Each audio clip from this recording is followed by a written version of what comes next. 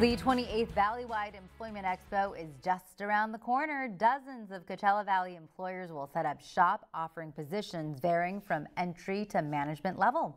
News Channel 3's Crystal Jimenez has tips from organizers on how you can prepare ahead of time. From careers in hospitality to healthcare, even transportation, nearly 40 employers will be at the annual Valley-wide Employment Expo on September 20th. There's a lot of different sectors that are there, a lot of different available opportunities. More than 1,000 people attend the expo every year, part of Riverside County's initiative to get more people employed. We're here to support them. And we're here to help them to put their best foot forward. We want to see success. We want them to get that job that helps put them on a better economic track. On September 12th, there is a free expo workshop at the Workforce Development Center in Indio, also happening over Zoom.